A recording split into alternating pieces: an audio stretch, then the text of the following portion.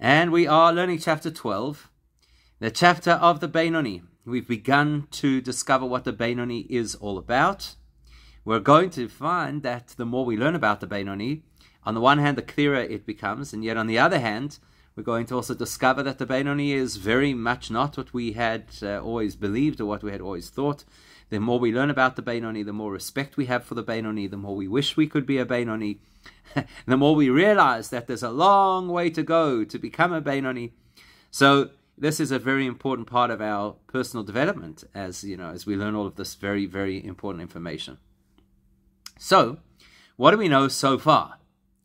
Well, the first thing that might have taken us by surprise is the fact that the definition of a Beinoni is somebody who is absolutely focused on doing what Hashem wants, thinking as Hashem would want them to think, and speaking as Hashem would want them to speak. That is the definition of a Beinoni. And the big surprise was that loy ovar avera miyamav veloy yavor, that this is somebody who has never done an avera, never sinned, and never will sin.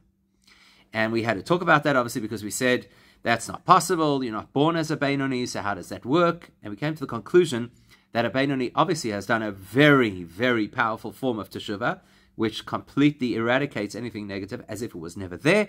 In fact, possibly even converts it into becoming something which is positive, and therefore you could use the expression, you could say that the Beinoni is somebody who never does anything wrong, or has never in their history ever done anything wrong, because the history has now been completely cleared or converted into something positive.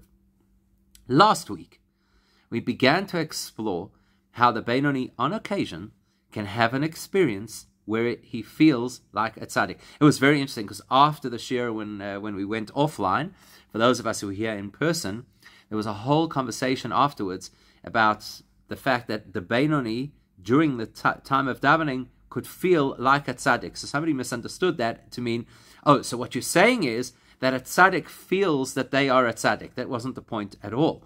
The point was that a Beinoni could have an experience, and during that experience, he experiences what it is like to be a tzaddik. He feels what it feels like if one is a tzaddik, not feels conscious of his own spiritual achievements or spiritual level. So I just wanted to clarify that because it came up last week.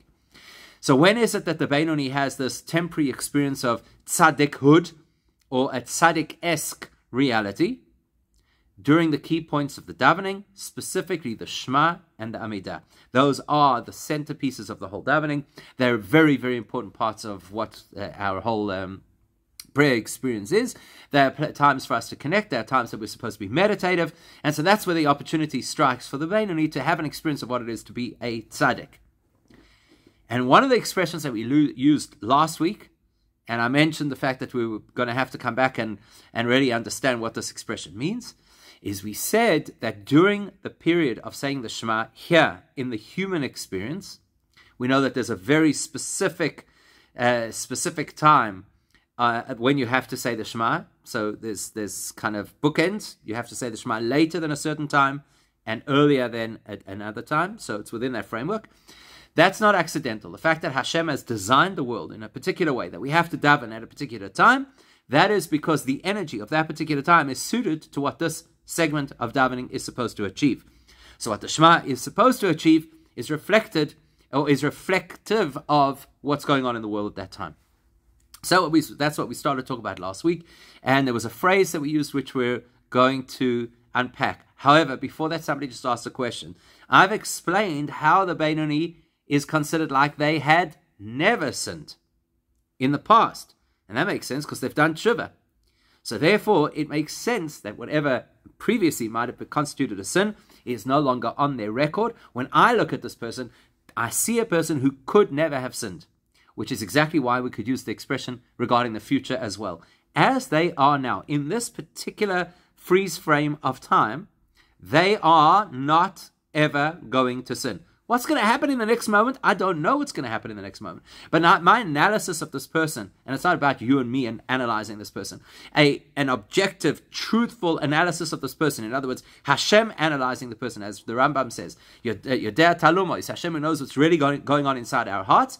At this particular point in time, this snapshot of time, this cross-section of time, when we look at the Beinoni, at this point, the Beinoni is incapable of sin. Let's talk about that for a moment, and then we'll circle back to what it is about the Shema and that time and the davening and what's going on in the spiritual realms. But let's just talk about this for a second. What does it mean you could never sin at that particular time? Okay, so let's think about it. Have you ever had this kind of an experience? What kind of an experience? Let's say that it is, for example, Yom Kippur. Okay, so that's a very relatable experience of deep connection. Yom Kippur. So you're sitting there on Yom Kippur. You're sitting in shul. You've been there since the morning. You're very focused. You've done all the things that you're supposed to do. You've davened all the sections that you're supposed to daven. And now it comes to that moment at the end of Ne'ilah. This is the crescendo of Yom Kippur. Everybody's been building to this point. And we all stand up, because at Ne'ilah we generally stand for the whole of Ne'ilah, and even if a person cannot, usually at the end everybody's standing up. And we shout as a community, Shema Yisrael Hashem Elokeinu Hashem Echad. And we shout as a community, Hashem Hu Ha'Elokim, 7 times. Hashem Hu Ha'Elokim. If you belong to a half-decent community, which I think we all do, that is this electrified moment where there is so much energy, and there is so much power, and there's so much connection, that in that moment you feel, I'll never ever be the same. I'll never do an Aveira again. That's how you imagine yourself to be.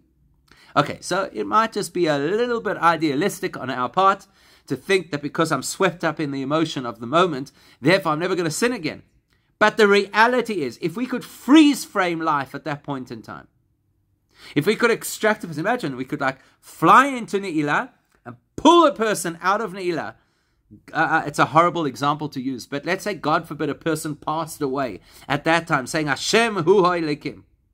They would leave this world as a person who's never going to sin again. That's the reality. So the Beinoni is like that. The Beinoni is somebody, as long as they hold the status of Beinoni, which is something we're still going to unpack in a lot more detail, but as long as the person holds the status of Beinoni, they will not sin. God forbid they let it slide, because a Beinoni is not a guarantee. It's not like a tzaddik, where if a person is a tzaddik, they are a tzaddik in the long term. It's possible that a Beinoni could, for whatever reason, lose their grip on their spirituality. Okay, fine. So if the Beinoni backslides, then they're no longer Beinoni. But as a Beinoni, the person will not sin. Okay, so that was just to address that question. Let's come back to what we're talking about now, which is what we left off with last week, that during the time that we here on earth are expected to say the Shema, that's designed to match what's going on in the spiritual realms. Whatever we're doing on earth is always a mirror of what's going on in the heavenly realms. So, for example, why is Shabbos a day of rest for humans? Because in spiritual terms, Shabbos, the energy of Shabbos, is an energy of rest, which is different to the dynamic energy of the rest of the week. Dynamic meaning that things are in process and things are being done and being achieved. Why is it that we're supposed to eat matzah? Okay, today was Pesach Sheni, so I guess there's a little bit of a carryover of matzah. Well, why is it that we eat matzah on the first night of Pesach, which is what's mandated by the Torah, outside of Israel, the first 2 nights of Pesach? Because the rest of Pesach, you don't have to eat matzah. As long as you avoid eating chametz, you're fine. But the first night of Pesach, you're required to eat matzah. Why? Because the energy in the supernal realms at that time, during those particular hours, is an energy of everything that matzah represents, which is freedom and absolute submission to Hashem and the ability to do things without feeling self-satisfaction, like when you eat matzah and you don't necessarily get the feedback, the taste feedback from the matzah that you would normally get from other food, etc., etc. Whatever the matzah represents, that's the energy at that time. So why is it that the Torah expects us to say the Shema between this hour and that hour? Because the energy of whatever is supposed to happen in our experience, or at least what there is the potential for it to happen in our experience, that is the energy that is generated, that is flowing in the spiritual realms at that particular time. So what is the energy associated with the Shema? He tells us, the Alter Rebbe tells us, is moichin de gadlus. That was the expression. We didn't really have the time last week to explore it properly, understand what this concept is. Moichin de gadlus. if we have to translate, moichin is brains, literally, a moyach is a brain, and gadlus is greatness. So the most hackneyed but probably direct translation of moichin de gadlus would be great intellect. It is a time of great intellect in the spiritual realms, and therefore there's an invitation for us to have a profoundly intellectual experience of our connection to Hashem during that time. Now, what does that mean when we talk about great intellect? Now, first of all, you can imagine that if there's moichin de gadlus, if there's a variation of intellect that is great, the implication is there's moichin de katnus also. There must be a limited or smaller or less mature version of intellect. Must be. And let's not forget that there's the possibility of no moichin at all, which is that a person is behaving in a way that is not guided by intellect. We're not putting that onto the menu over here because we're talking about healthy states. So in a healthy state of connection, in a healthy state of personal development, it's moichin de katnos, there's the minor intellect, or moichin de gadlus, the major intellect. Where there's no intellect, that's when a person is not in a state of spiritual development and growth, when a person is not in a state of connection. Mindlessness, or impulsive behavior, or just reacting to things in an emotional fashion without a sense of the guidance of intellect. Okay, so that's important. So what is moichin? What is moichin de gadlus? And what is moichin de katnos? This is what we have to understand in order to appreciate what the power of the time of the Shema is. So we think about ourselves, because before we can understand how things work in the heavenly realms, let's understand how they work within our own world. And from our world, mi besori ech ze'eloka, the verse tells us that from observing my own flesh, I can see how Hashem operates. So if we understand how we operate, it gives us a tremendous insight into how Hashem designed the world, because we are created in His image. The human being is, generally speaking, divided into three segments. Roish, Guf, Regel. You look at the human anatomy, there's the head, the torso, and the legs. That's the general division of how we understand the main types of functions of a human being. In the head region is where you have the most complex and advanced facilities of the human being. So you've got the brain, which obviously is by far the most complex and advanced element of the human experience. You have the eyes.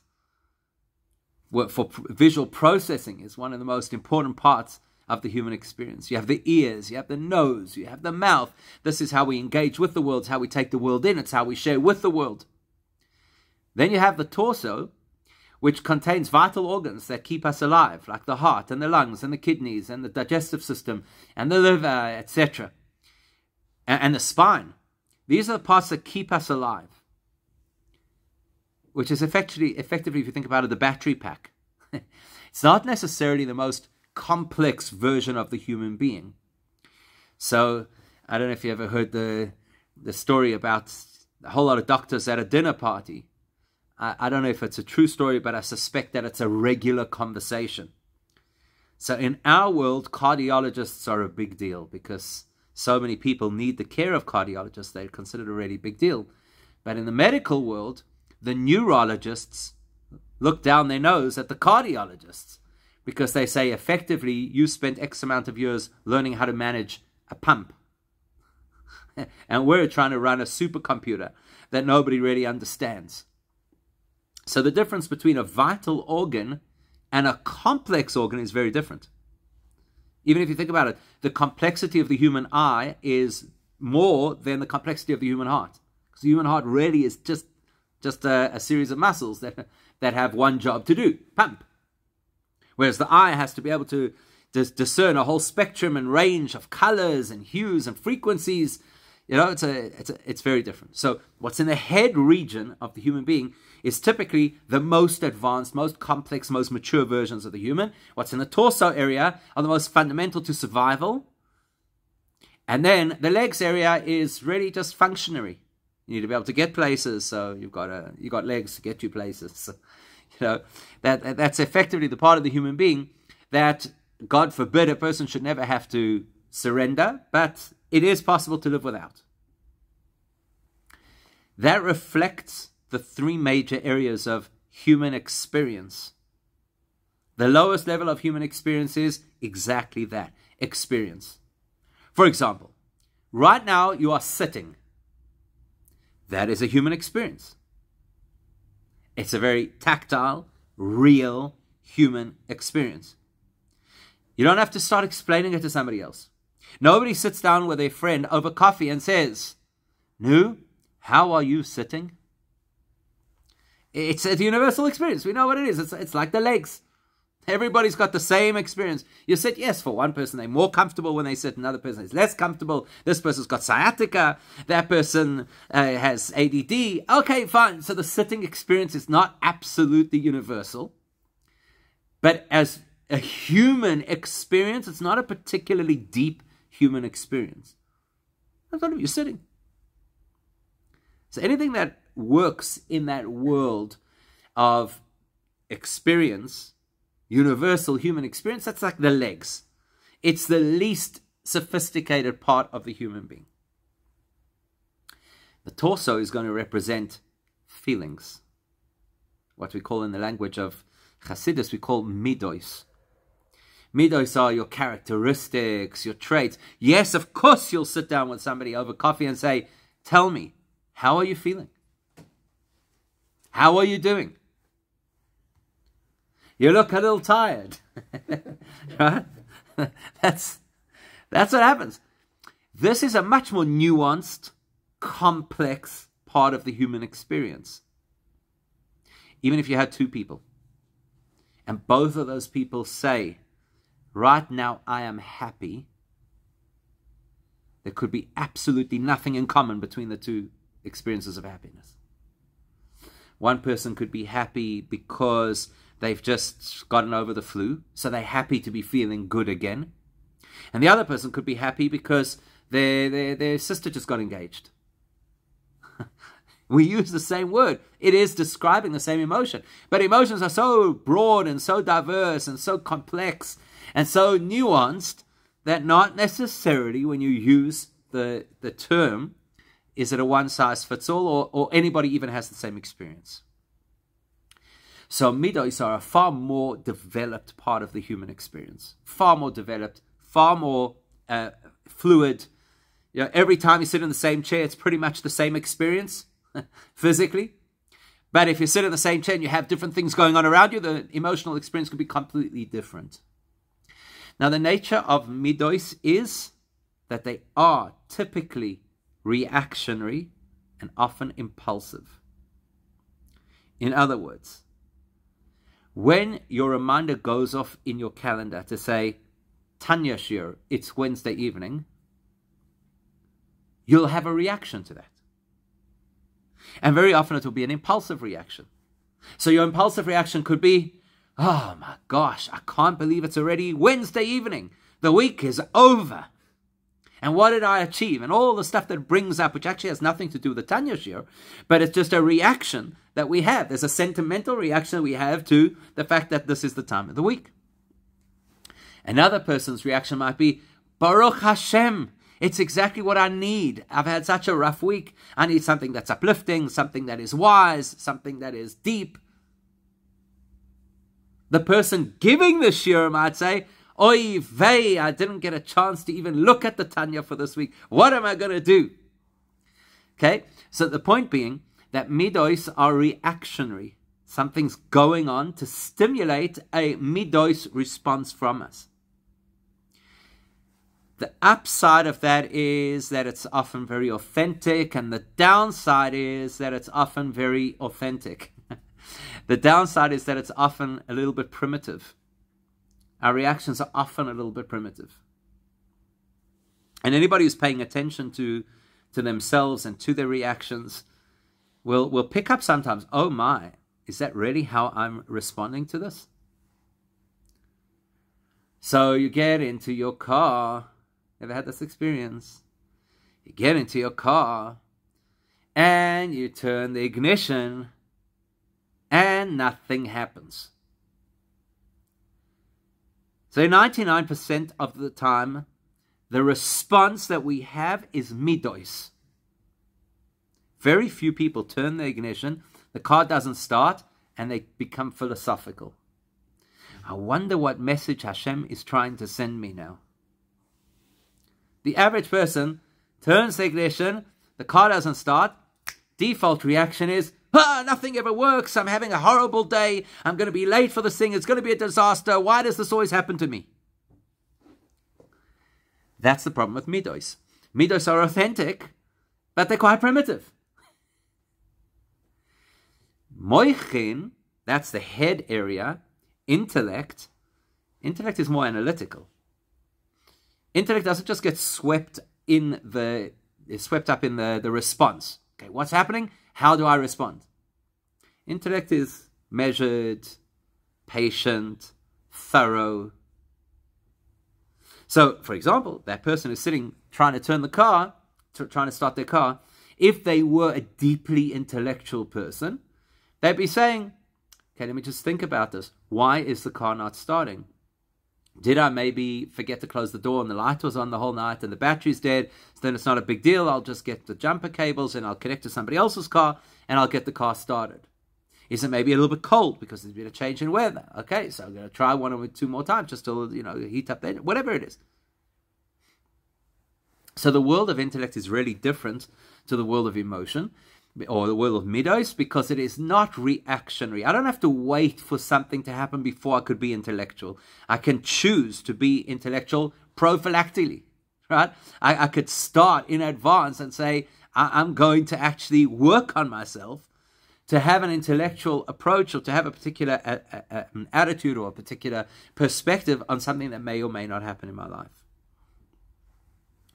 So one of the greatest things about being human is that the mind is designed to direct and control the heart.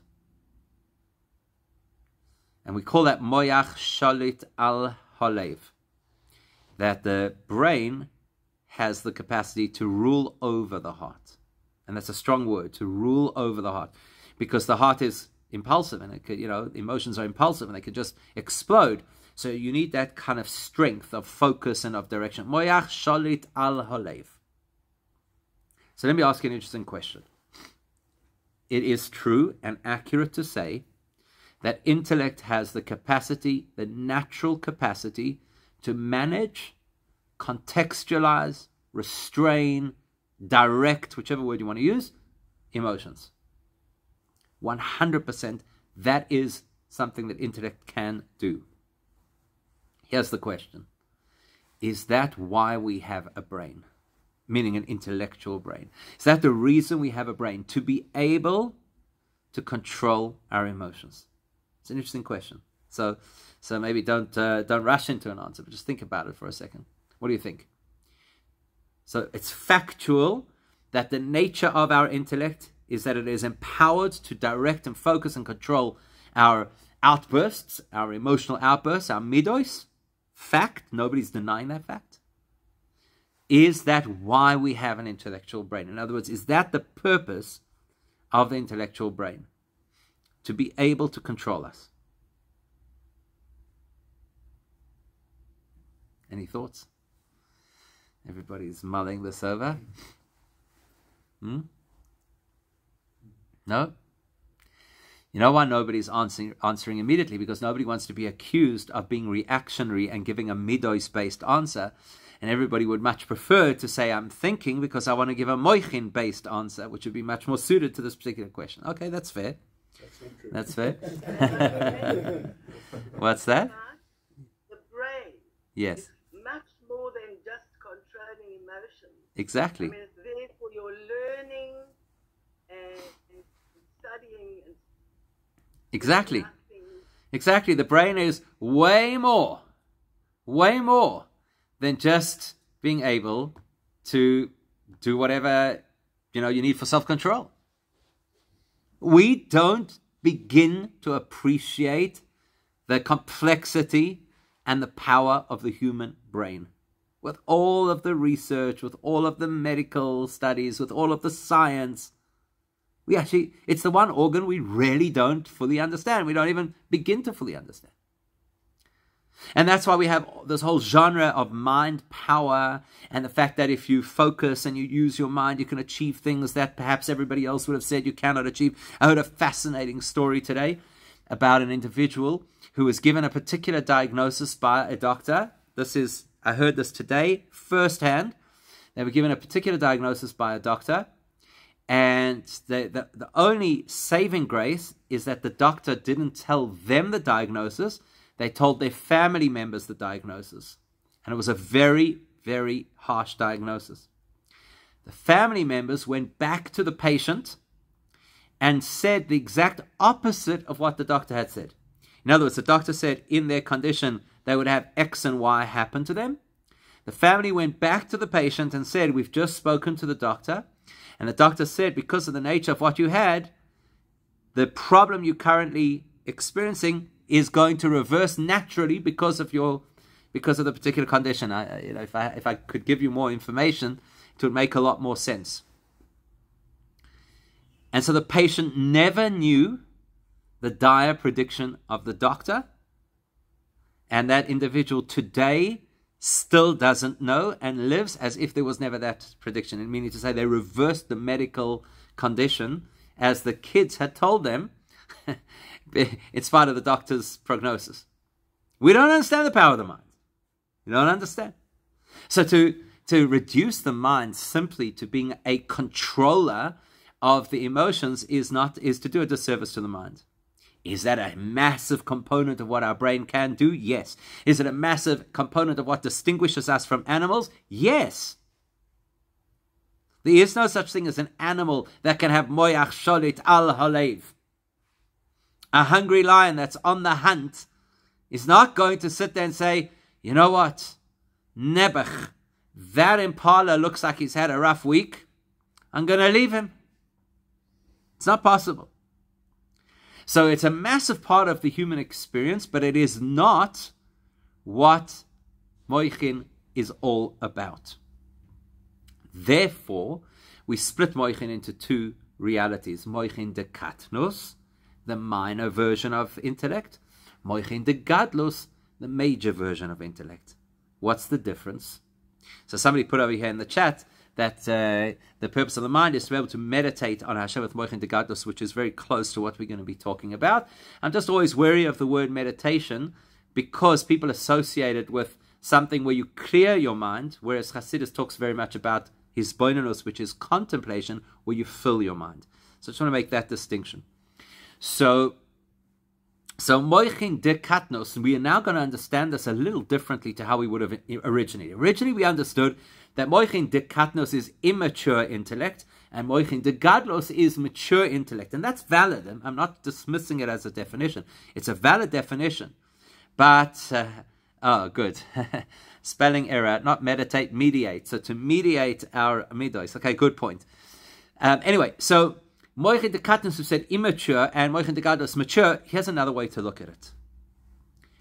If I look at the model of Roish, Guf, Regel, or in the reverse, Regel, Guf, Roish, the legs, the torso, and the head, or the brain. Well, let's say the head because it contains other faculties besides the brain. So what I'm seeing is which of those three is the greatest and which is the smallest. Now, the way I'm going to measure that is the level of complexity, the variety of things that it could achieve. And then I'm going to have to say the leg region is the smallest, meaning to say the most narrow range of possibilities. Even when you compare feet to hands, the dexterity of toes is nothing like the dexterity of fingers. So legs are katnus. Katnus doesn't necessarily only mean immature. It means very limited in terms of what they could achieve or how developed and complex the system is. So if I'm comparing the region of the vital organs to the legs, then I'll say legs are katnus and vital organs are gadlus because they are critical to survival and they are more complex systems. The digestive system, for example, is a highly complex system, the filtration of the kidneys, etc.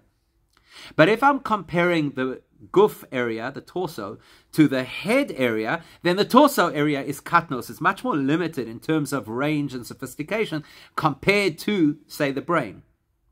By the same token, midos are very powerful, like the heart is a very powerful muscle. Midos are very powerful, but they are katnos. They are far more limited in range and sophistication than the brain is.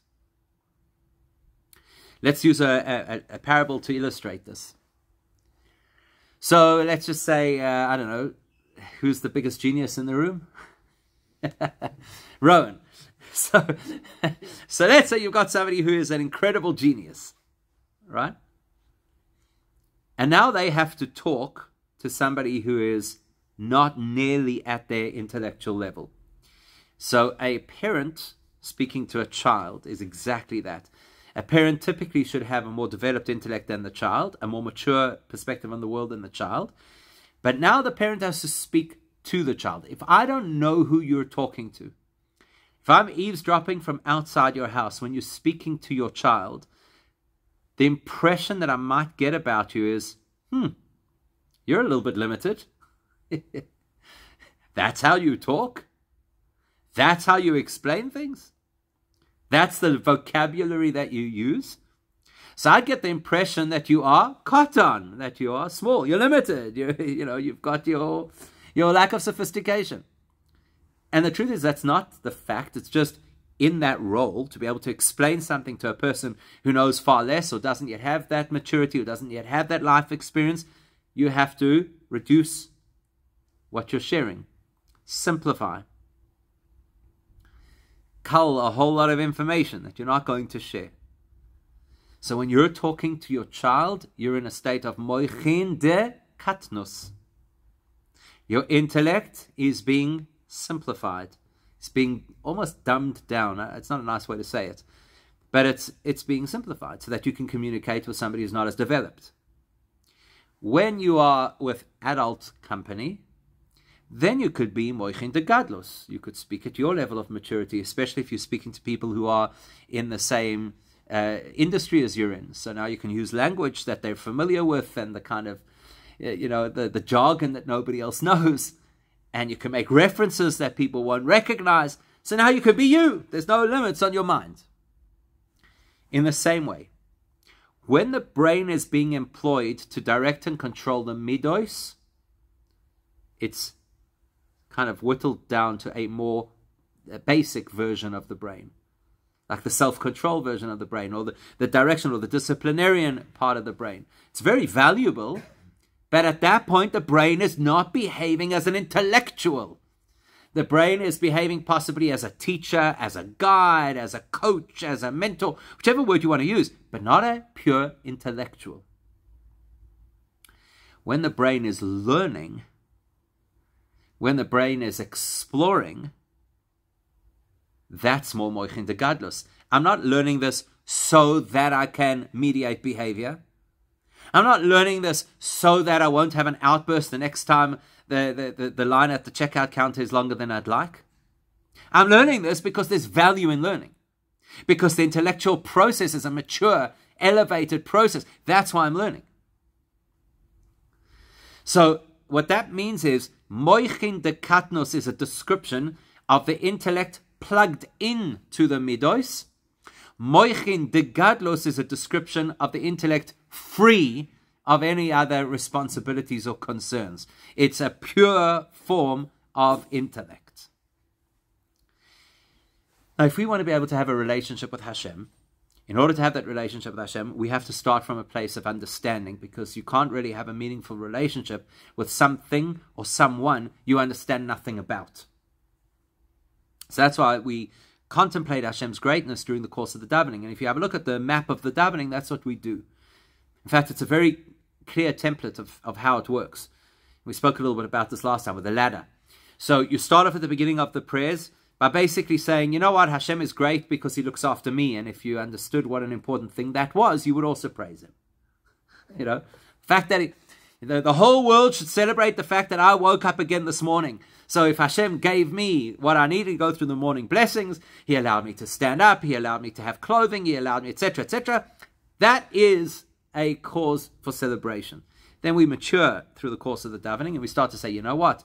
Hashem's greatness is not bound by what He does for me. Hashem's greatness is a matter of how He runs the world. And then we start talking about the wonders of creation and the expanse of creation, because that broadens our mind to understanding a whole different perspective of how Hashem is really great. And then we go beyond that and we say, well, guess what? That's only the things that we can observe. So we might have a Hubble telescope, or we might have some kind of super microscope, and so we can see things in the world, and that impresses us about Hashem's greatness. But the truth of the matter is that if you speak to the world of the angels, they're going Kadosh, Kadosh, Kadosh. They're speaking about Hashem's greatness. They're completely overwhelmed by the excitement of the fact that Hashem exists. So that's a completely different experience of greatness. So, but what we're doing with that is we're trying to create some kind of an understanding in our own reality of Hashem's greatness. We can't understand Hashem, but at least we could try and understand Hashem's greatness. And then you get to the Shema.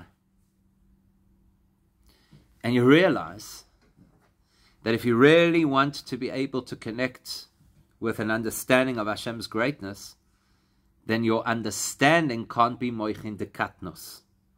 The intellect that you're using can't be trapped in the small-mindedness of this world. There has to be like a release.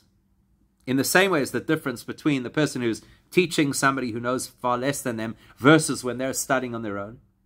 In the same way as the difference between the brain when it is plugged into mediating my behavior or my emotional outbursts versus the brain when it is able to contemplate Hashem's greatness.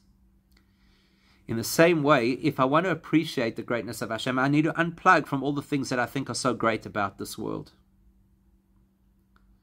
Because if I really think that the best thing ever is fill in the blanks, I'm sure everybody has their thing that they'll fill in.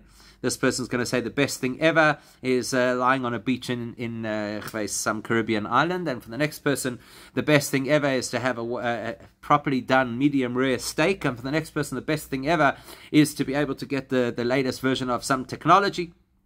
As long as that's my frame of reference, moichin de katnos, I'm locked into the smallness of this world, can't really appreciate godliness. Because the times allocated for prayer are times of moichin de gadlos in the spiritual realms, meaning to say pure intellectual appreciation. Therefore, if we choose to plug in, and we need to know how to do this, and we need to know how to daven properly, and we need to know how to contemplate during the course of the prayers, but then there is the invitation and the possibility of transcending ourselves, moichin de gadlos, getting to an appreciation and understanding that is beyond the here and now, beyond the self, beyond how I've always seen the world. The Beinoni is getting that. The Beinoni is having that experience. The Beinoni is escaping self, escaping the world, escaping the things that weigh us down, that worry us, that keep us up at night. The Beinoni is escaping thinking about life only in human terms at the point of the davening. Moichin de gadlos, absolute awareness and consciousness of Hashem. And in that moment, the Beinoni could very well imagine, that's it, I've broken out of the Earth's orbit, out of the Earth's gravity, and I'm now a free soul. I can connect to Hashem. There's nothing in the world that could stop me. So I've probably got a little bit ahead of myself because I thought we'd get further in the actual text today where we get to what happens when the davening ends. We're not there yet. Let's have a look what happens during the davening, because that's still where we are. So, long introduction, page 48 in the Tanya, and we are just over halfway down the page. The first word on the line was the word sha'as. On the screen it's the third last line. So the first word on the line is sha'as. We're going to go again from the middle of the line, which is vegam. Vegam lemata, in addition to the fact that Hashem has set up the world in such a way that the times designated for davening are times of moichin de gadlos in the supernal realms. Vegam lemata, so that reflects down here in our human reality that it is sha'as ha-koisha l'chol adam. It is an appropriate time. Koisha means a little bit more than appropriate. It's kind of the ideal time. L'chol adam, for any person who chooses to try. So the Beinoni doesn't just try. The Beinoni is invested in this every single day. There's not a day that goes past where the Beinoni's davening is I'm just not in the mood today. Tomorrow I'll do better. But every one of us has the opportunity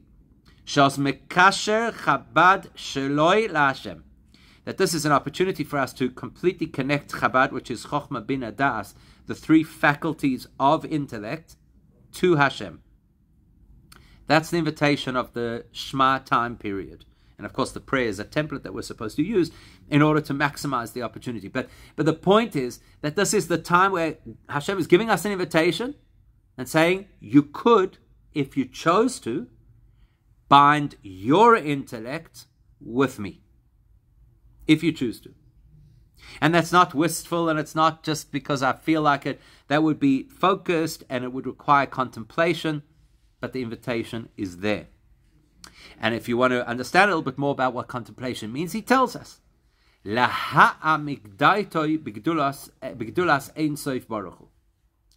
key word over here is laha'amik. Laha'amik comes from the word amok, which means deep. So to contemplate deeply, 48. It means to contemplate deeply, da'atoi, using the faculty of das, which is a very specific part of the intellect. What's the nature of das? So we learned earlier, if you recall, in chapter 3, we learned that Chochmah, Bina, and Das are the three phases of intellect, or the three elements of intellect. And Das is where we shift from theoretical knowledge to applied knowledge, or to integrated knowledge. For example, you know the old joke that they make, the difference between knowledge and wisdom, or wisdom and knowledge? You know that joke? Knowledge is the fact that you know that a tomato is a fruit. And wisdom is not putting it in a fruit salad. So what that's really saying is, knowledge, what people call knowledge, that's like Bina. I know this information, it's theoretical information. Das is how it applies and integrates in our lives. So that's why we're saying lahamik datoi, that the contemplative experience of the Shema is to be very deep, very deeply meditative, very deep in the content. It's not just superficial content. Oh, Hashem is great, move on. It's to unpack that, analyze it. What do we mean when we say Hashem is great? Why is the word great? Maybe there are other words that you use in other parts of the davening, like exalted, and what's the symbolism of great, etc. So you get into this deep contemplative state of unpacking and understanding what these things are. And then it's with which faculty? With da'atoi, with the element of intellect that allows me to make this personal.